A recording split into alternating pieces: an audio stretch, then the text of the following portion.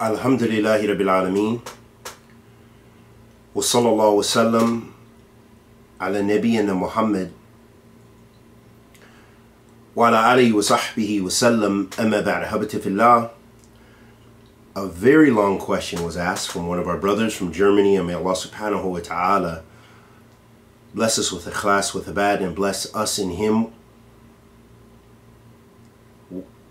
with fiqh fi deen, wa fahm,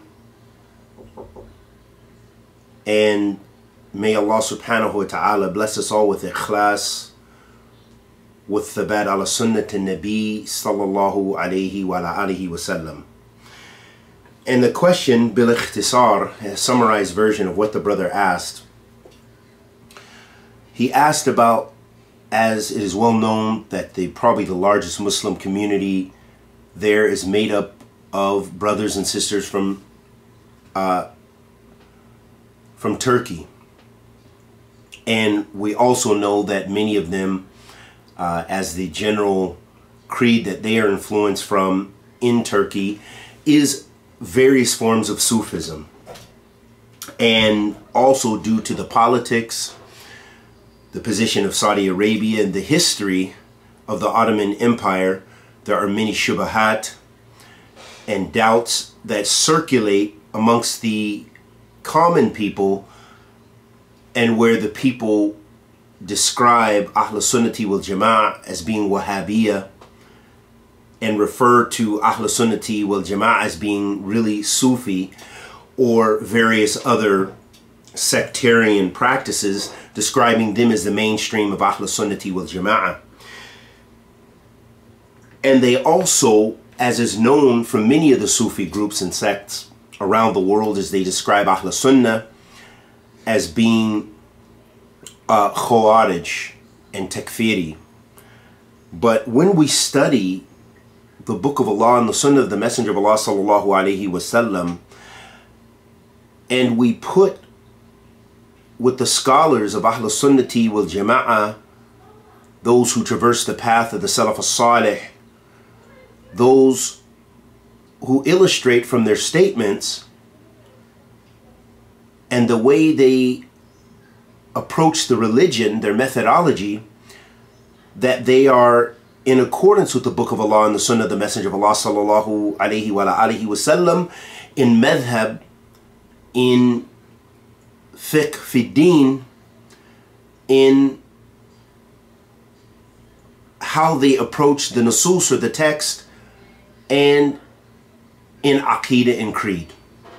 So the brother mentioned that he is a new revert, and he found confusion because he has a lot of brothers around him who are from Turkey, and that these brothers are mainly affected by tasawwuf, and they spread shubahat, and he is very confused about issues of tawasul and issues which is coming closer to Allah subhanahu wa ta'ala. We're going to talk about that a little more in detail, and about seeking intercession from the Prophet sallallahu alaihi wasallam, and about the proper belief in al-asma'i wa sifat, you know, the divine names and attributes of Allah Azza wa Jal, and the place of Muhammad ibn Abdul Wahhab. Is Salafiyya from Muhammad ibn Abdul Wahhab? Is it from before him, Shaykh al-Islam ibn Taymiyyah, and that's where it came from, or otherwise? So we're going to try to briefly address this as best as we can, and there's so many texts out there. And in fact, I will also advise that you can get free on the internet, because I did deal with a lot of these issues in my master's thesis, and you can download it for free. Just do a Google search and type in Craig Green, the Creed of Takfir, or the Khawarij and Takfir, and you can find it, a free copy somewhere on the internet. So first and foremost, one of the questions he said, is Salafiyya really the method of the first three generations of the Salaf as-Salih? Is it a movement, as we mentioned, from Muhammad ibn Abdul Wahhab? And what is the issue with regarding to Tawasul?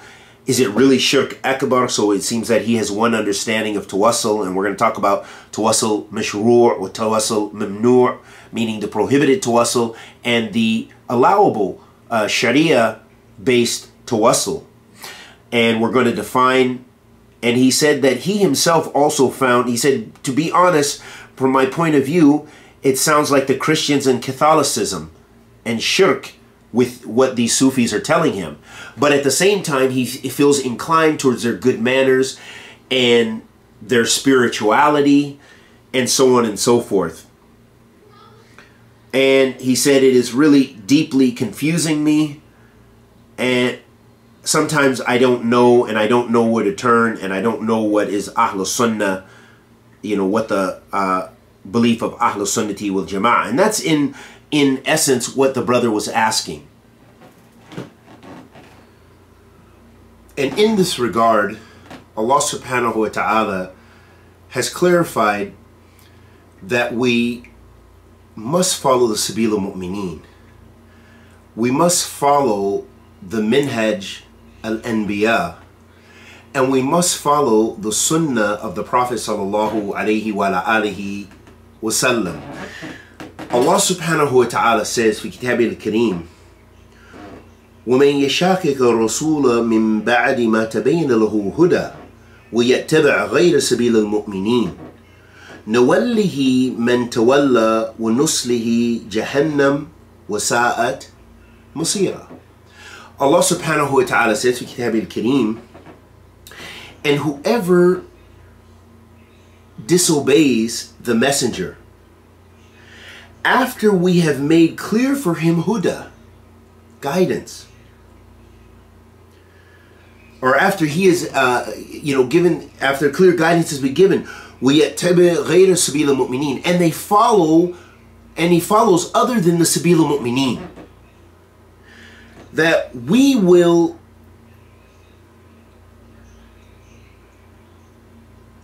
give him or associate him with those who he associated with, those who he loved, those who he followed, and roast him in the fire.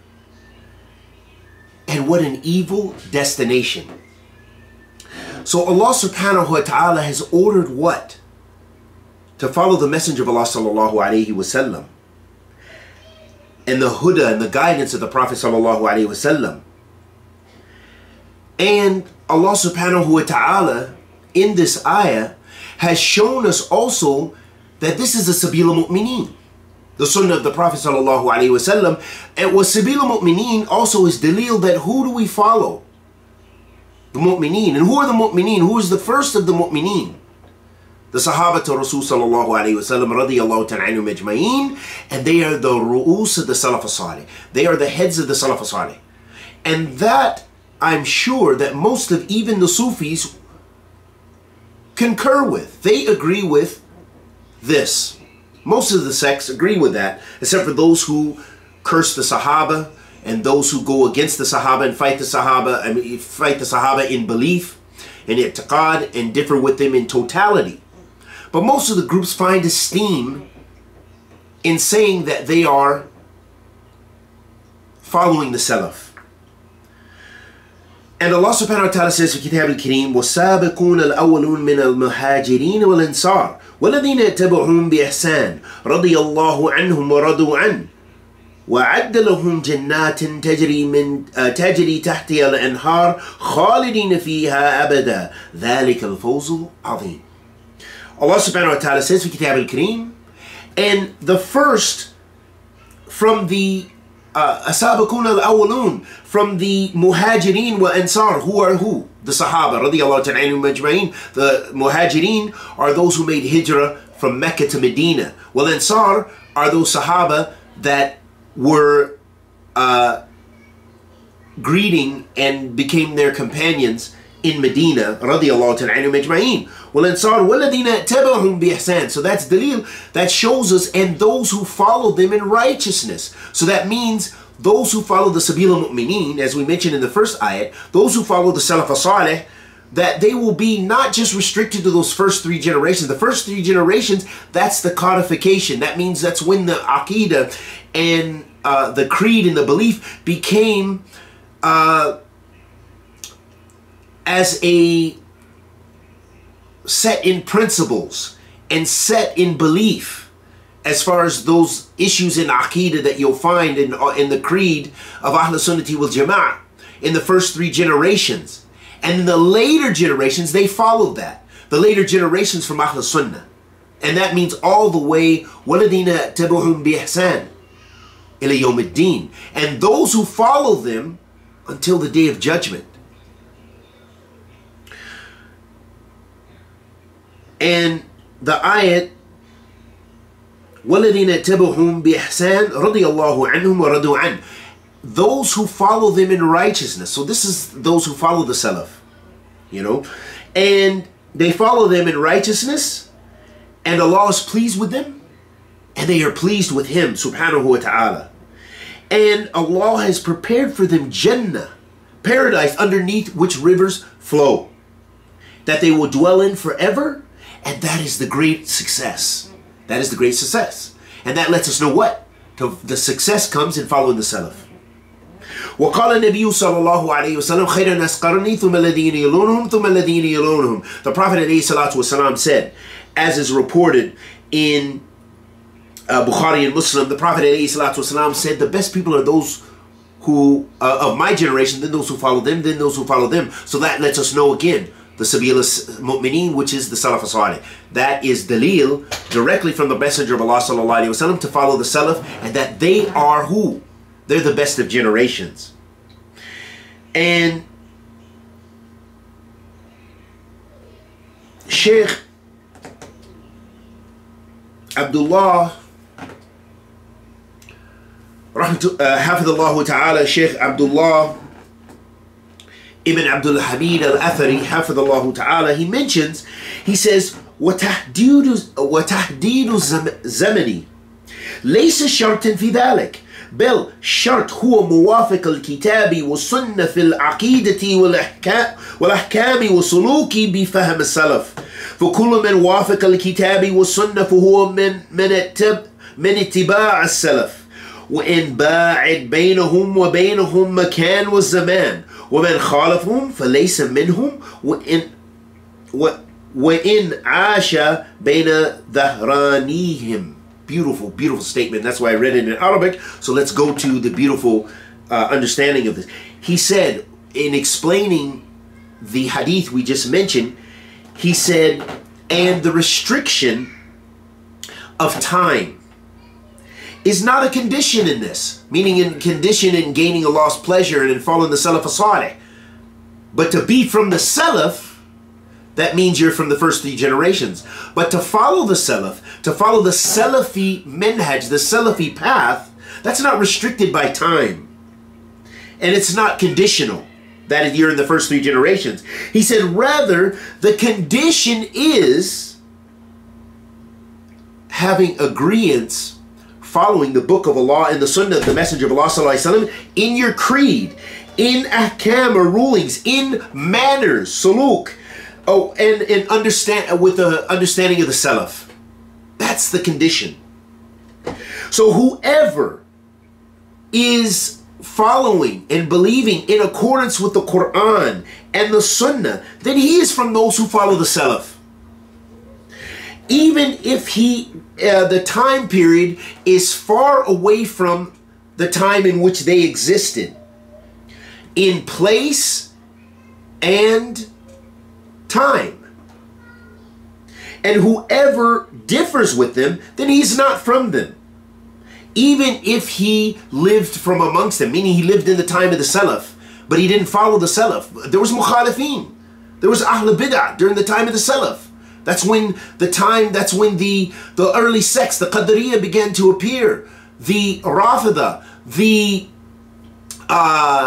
Khawarij, all of these groups in the Mu'tazila and other groups, they began to appear. The Jahmiyyah, they began to appear. So early sects, they came during that time. So we don't consider them the Salaf as-Salih. We don't consider them the pious predecessors. We don't look to follow them, but we look to follow the Salaf as-Salih, the righteous or pious predecessors. And there are so many ayat and so many ahadith. Allah subhanahu wa ta'ala says في كتاب الكريم ومن يطع الله ورسوله فأولئك مع الذين أنعم الله عليهم من النبيين والصديقين والشهداء والصالحين وحسن أولئك رفيقا. Allah subhanahu wa ta'ala says في كتاب الكريم, and whoever follows or whoever obeys Allah and the messenger, then they are those who Allah has favored. He's given His favor to. So just to follow the fact that you follow the Salaf and to follow and obey Allah and His messenger, this is tawfiq min Allah subhanahu wa ta'ala. This is a ni'mah that Allah has favored you with. That Allah has favored them to be with the Nabiyeen, or will favor them to be with the Nabiyeen, with the prophets, with Siddiqeen, with the truthful ones, with Shuhada, and the martyrs, with Salihin, and the pious, or the saints, if you will, but pious is probably a better way of terminology.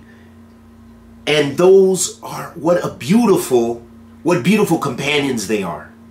So this is what Allah subhanahu wa ta'ala is showing us, that by what? Obeying Allah, obeying His messenger, which means following the book of Allah and the sunnah of the messenger of Allah sallallahu alayhi wa sallam. And we already mentioned the other ayats in hadith which show that following the sabil al-mu'mineen is following the salaf as-salih.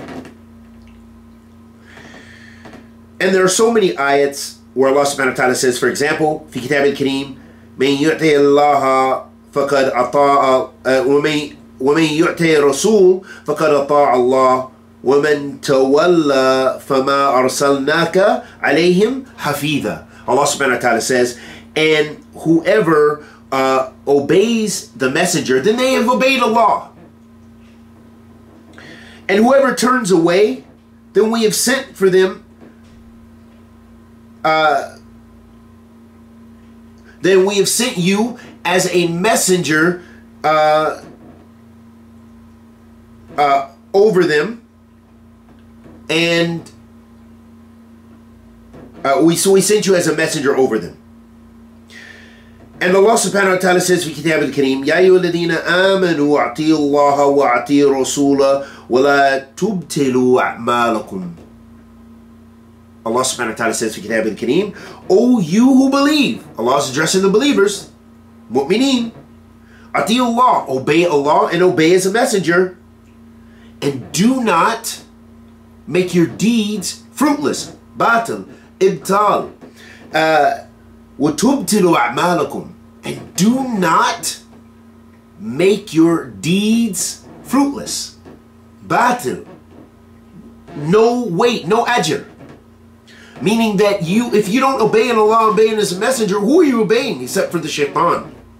If you're going against Allah wa Rasul sallallahu alayhi wasallam. So this affirms first following the sunnah of the messenger of Allah sallallahu alayhi wasallam. And that and following the sunnah of the messenger of Allah sallallahu alayhi wasallam is following and being obedient to Allah azza wa jal. And there are so many ayat and ahadith that show this. And the point was to show and illustrate the importance of following the Salaf. We had to establish that first and foremost, that the Salaf would be with us in their Aqidah. The Prophet alayhi salatu wasalam said, لا تزال طائفة من أمتي ظاهرين إلى الحق لا حتى يأتيهم أمر الله هم على ذلك. وكما قال النبي صلى الله عليه وسلم. In one narration, the Prophet صلى الله عليه وسلم, I think this is the narration in Muslim, he said, لا تزال طائفة من أمتي ظاهرين إلى الحق. There won't cease to be a group from my nation on the truth.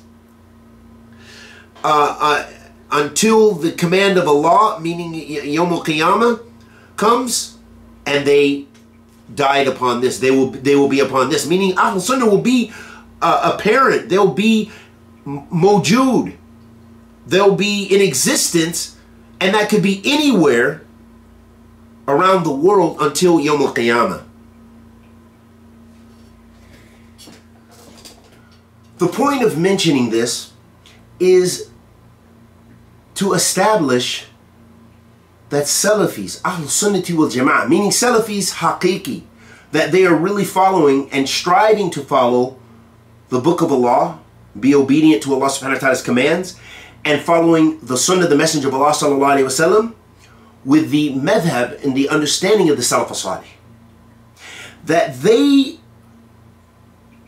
are commanded and that their minhaj is about obedience to Allah and His Messenger sallallahu alaihi wasallam, and the minhaj of the Salaf as-Salih, not Shaykh al-Islam ibn Taymiyyah, not Muhammad ibn Abdul Wahhab rahimahumullah ta'ala, but the reason that Salafis have a love for those great imams, and especially Shaykh al-Islam ibn Taymiyyah, is because of their especially their revival of the Sunnah of the Messenger of Allah sallallahu alaihi wasallam, their revival of following the Sabil of the Salaf and call to Tawheed. And Shaykh al-Islam ibn Taymiyyah, especially, he was known that there wasn't a science that would be from amongst the Islamic sciences that people would ask him a question about that it seemed like that was his specialty. Every science, whether it be language, whether it be aqeedah, whether it be fiqh and knowing the madhabs, whether it be usul al-fiqh, whether it be qawaid fiqhiyah, whether all the sciences, that it seemed that could have been the only thing he knew, because he was so proficient in the sciences of Islam. And that's why we say Shaykh al-Islam. And that's why Salafis honor and respect and quote often from those imams, because of their adherence to the Salaf as-Salih. But not that the minhaj and the methodology begins with them, but it began with Muhammad ibn Abdullah sallallahu alayhi wasallam and his Sahaba radiyallahu ta'ala anhum ajma'een, wa Salaf of this ummah and the Salaf as-Salih. At-Tawasul, as a linguistic term, Qala ibn Faris, and this is a well-known linguist, he was the author of a very important Arabic dictionary known as the Miqyas al-Lugha. He explained as a linguistic term that Tawasul, it means a-Raghba wa talab, to desire something or request or want something. And al-Wasil refers to al-Raghib ilallah azza wa jal, wa huwa al-Raghib ilallahi azza wa jal. That Wasil, meaning the one who makes Tawasul, is to desire, is the one who desires to draw near to Allah subhanahu wa ta'ala. And then as a terminology, a Sharia terminology, when we talk about Tawasul, we're talking about huwa tuqarrib ila Allah ta'ala bima shara'ahu fi kitabihi wa ala lisani rasulihi sallallahu alayhi wa sallam min al-wajibat wa mustahabbat. So this is very important, because I noticed our brother in his question, he said Tawasul, meaning that he was defining Tawasul as only the limited understanding, which is Tawasul Mamnu' with the Sufis. But Tawasul, Ahl Sunnah believes in Tawasul. And we take the Tawasul, the Shar' definition, the definition as a Sharia term, which is seeking to draw nearer to Allah, the Almighty, with those things that He has legislated, subhanahu wa ta'ala, in His book, meaning the Quran, and on the tongue of His Messenger, sallallahu alayhi wa alihi wa sallam, from those things which are wajib, those wajibat, those obligatory duties, and those recommended duties. So meaning acts of ibadah, and following the Sunnah of the Messenger of Allah sallallahu alayhi wa sallam is Tawasul, but not seeking intercession from Him, or seeking intercession from the dead, or intercession even from the people of Barzakh. And so this is, to keep this short, when we talk about what we've heard from some of the people of Shubahat, some of the extreme Sufis and even lighter Sufis, is they'll say, no, you can make Tawasul by the Prophet sallallahu alaihi wasallam by in this life, by maybe supplicating to him or what have you, because he's not dead. If you ask him, and if you ask and even they say the awliya and the salihin, you know, they use this as a hujjah. They say Allah mentions that in the Quran that they're not dead. Ahl Sunnah replies to the shubahat by saying, Naam, they're alive in al-barzakh. But we don't know from the Book of Allah and the Sunnah of the Messenger of Allah sallallahu alaihi wasallam the kayfiyah, the how of al-barzakh. We know and we believe that al-barzakh exists, and it's another stage after death, life in the grave for most of us. And either in the adhab qabr, that you'll either be punished or you'll have comfort in your grave. We believe in all of this, but we don't know the how, and we don't have dalil from Muhammad sallallahu alaihi wasallam or the Salaf of this ummah from the Sahaba radiallahu ta'ala anhum ajma'in that they sought intercession and sought to draw nearer to Allah by supplicating and interacting with either the dead or either those in barzakh. We don't have authentic ahadith of the Prophet ﷺ that say the Prophet, that Umar radiallahu ta'ala anh, or Abu Bakr radiallahu ta'ala anh, or Uthman radiallahu ta'ala anhu, or Ali ibn Abi Talib radiallahu ta'ala anh. We don't have authentic athar of the Salaf that say that that they supplicated and practiced supplicating to the Prophet ﷺ. In fact, we have contrary to that, as we'll get into, as in the hadith of Umar radiallahu ta'ala, or the athar, I believe it was Umar, in which he mentions that during the time of the Prophet ﷺ, they used to ask the Messenger of Allah sallallahu alaihi wasallam for, you know, basically to supplicate that they would receive water, you know, they receive rain. And after the death of the Prophet ﷺ, they didn't continue. So that shows that this is battled, this practice of tawasul, that they understand tawasul, to seek from even the people in barzakh. Because why didn't the Sahaba continue to do that practice after the death of the Prophet Muhammad sallallahu alaihi wasallam? Because he would be the best to continue that practice. But they said, we used to do that during the time of the Prophet ﷺ, but after his death, we would do that with his, Ibn Abbas, I think, radiallahu ta'ala anhuma. And why? Because he was living. And he was a relative of the Prophet sallallahu alaihi wasallam. So they used to ask him to supplicate to Allah subhanahu wa ta'ala while he's living. Like if you go to someone, a sheikh or someone you say, or someone you think, you know, is a good person and good for their ibadah, and you say, can you please pray for me because I'm going through the struggle. You're not praying to them. You're asking them to pray to Allah subhanahu wa ta'ala in addition to your own praise to Allah, prayers to Allah subhanahu wa ta'ala and dua to Allah subhanahu wa ta'ala to strengthen you, to make you better, to increase your rizq, to help you in your difficulties. And this is asking the living, not the dead. Nor is it asking the people of al-barzakh. Allah subhanahu wa ta'ala mentions في كتاب الكريم يا أيها الذين آمنوا واتقوا الله وابتغوا إليه الوسيلة. Allah subhanahu wa ta'ala mentions in Surah Al-Ma'idah, O you who believe, fear Allah and seek from Him a means. You know, seek from Him a means, a wasila, a means to come what? To come closer to Allah subhanahu wa ta'ala, by worshipping Him tabarak wa ta'ala. And Allah subhanahu wa ta'ala says في كتاب الكريم أولئك الذين يدعون يبتغون إلى ربهم الوسيلة أيهم أقرب. Allah subhanahu wa ta'ala says في كتاب الكريم, and those, He's talking about the righteous, His righteous servants, أولئك الذين يدعون ربهم يدعون يبتغون إلى ربهم. Those are the ones who supplicate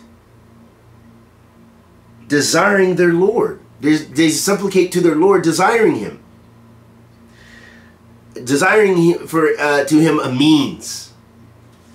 So this is the way to come close to Allah subhanahu wa ta'ala, is supplicating to Allah subhanahu wa ta'ala. Not by external means. Shaykh al-Islam ibn Taymiyyah mentions, and we already mentioned the hadith, or the athar, that was the athar of Anas radiallahu ta'ala anhu, that Umar bin al-Khattab radiallahu ta'ala anhu mentioned about during the time that we used to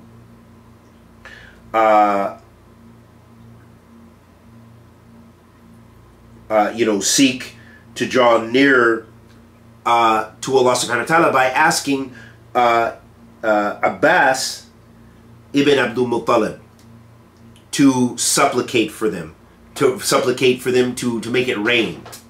That they did this after the Prophet sallallahu alaihi wasallam. And Shaykh al-Islam ibn Taymiyyah mentions that Tawasul,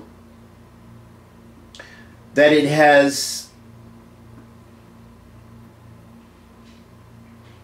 three different meanings, if you will. He said the first meaning is Tawasul bi ta'a. It is seeking, Tawasul, seeking to draw nearer to Allah subhanahu wa ta'ala with obedience to Him. And he said this is an obligation, la yutim al-iman illa bi, that Iman is not achieved except that you do that. Meaning that you have to be obedient to Allah. You have to pray 5 times a day. You have to fast the month of Ramadan. You have to make Hajj if you're able to do so. You have to do this ibadat to Allah subhanahu wa ta'ala. Otherwise your Iman, you don't have Iman. You can't have Iman and you don't pray, for example.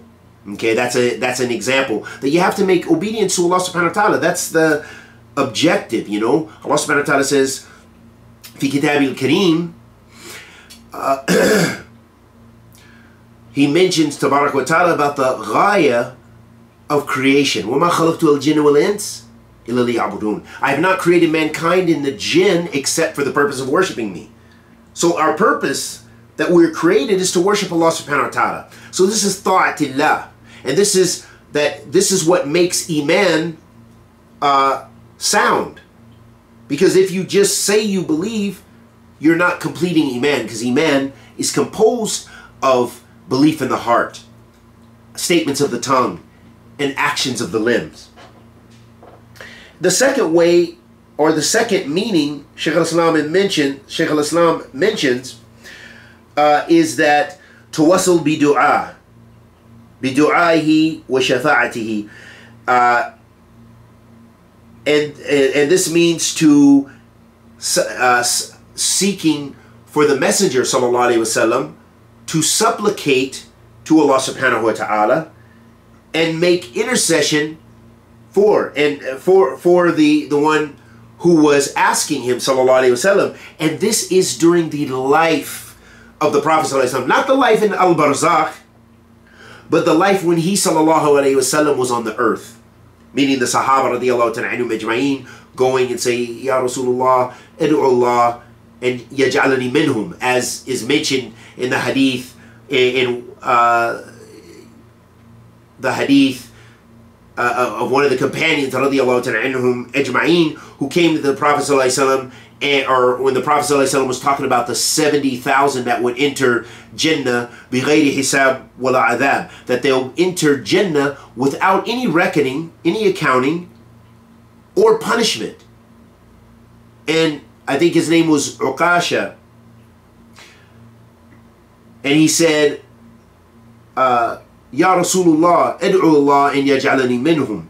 O Messenger of Allah sallallahu alaihi wasallam, please supplicate to Allah. He didn't say, Messenger of Allah, you make me.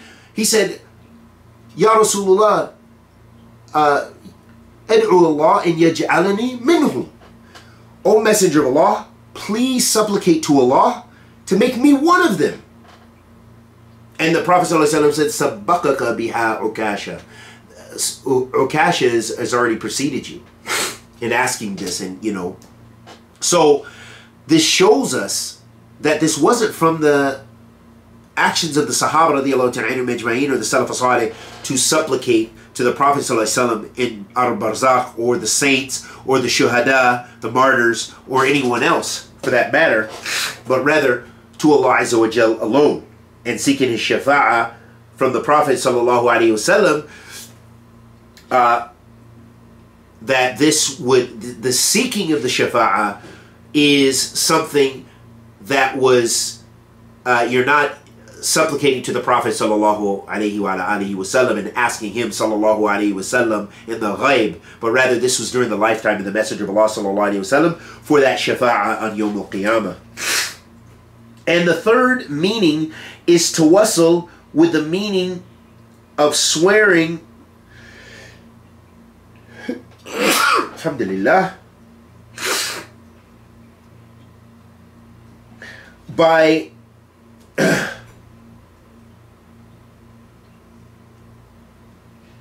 the swearing by the, as they say, that Rasulullah sallallahu alaihi wasallam, by the person or the status of the Prophet sallallahu alaihi wasallam, as is mentioned in the question. And Shaykh al-Islam ibn Taymiyyah mentions, he said, فَهَذَا هُوَ الَّذِي لَمْ تَكُونَ الصَّحَابَةُ يَفْعَلُونَهُ فِي الْإِسْتِسْقَاءِ وَنَحْوِهِ. He said that this is something that the Sahaba radiallahu ta'ala anhum majma'in did not do they did not do even in seeking for rain. They didn't supplicate. They didn't say to the Prophet ﷺ, or even to supplicate to Allah by saying by the status of your Prophet or by the person of your Prophet or like this. They didn't do this during the time of the life of the Prophet ﷺ or after his death. So if we don't have a precedence from the Salaf, why would we do that? That would be a bid'ah. And the types of tawasul, there's tawasul mashru' and tawasul mamnu', as we mentioned. A tawasul mashru', some of the ways is to make tawasul, seeking, coming closer to Allah subhanahu wa ta'ala by his divine names and attributes, meaning to make dua by Allah, by the divine names and attributes of Allah, calling upon him subhanahu wa ta'ala, Ya Rahim, Ya Rahman, give me mercy, have mercy upon me. Or tawassul bi a'mal salih, or seeking to come closer to Allah subhanahu wa ta'ala with righteous deeds. Or making tawassul bi du'a salihin. Now this is where we differ with Ahl Tasawwuf, in that we mean, and the Aqidah of Ahl Sunnah is to make tawassul, is to seek to draw nearer to Allah subhanahu wa ta'ala with the righteous people that are present. For example, going to a scholar, going to a student of knowledge, or some person you think that is a righteous person, and you say, so-and-so, can you please make dua for me? Not that you're still going to make dua to Allah subhanahu wa ta'ala. But this is also known, one of the types of tawassul, mashru', the legal or legislated ways of making tawassul, that you can do that. You could ask, because the Sahaba radiallahu ta'ala anhum ajma'in used to do that during the time of the Prophet sallallahu alaihi wasallam. And those are some of the tawassul al-mashru', the legislated types of tawassul. And as we mentioned, the tawassul al-mamnu', some of the